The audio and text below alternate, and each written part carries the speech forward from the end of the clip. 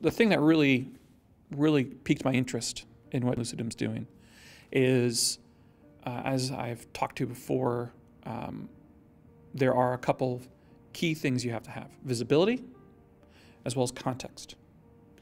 And both of those are notoriously difficult to pin down. From the visibility standpoint, you're talking multiple technologies all over the place, different protocols, you name it. And then once you gain that visibility, what goes into it? Who's accessing it? Why are they accessing it? What's the context behind it? And that's another really critical thing to get. And you can't take action, or actually, let me backtrack that. You can take action without visibility and context, but you probably won't get very far as a CISO because you're going to get fired. So really, the visibility and context pieces are removing the gray unknowns out of what's within your environment, and it's understanding risk across the board. If you have those two key components, you can tell, you can identify what a prioritized list of actions can be.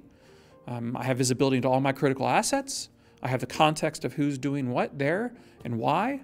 And I know that if something goes awry, that I should take action, and you're able to do so.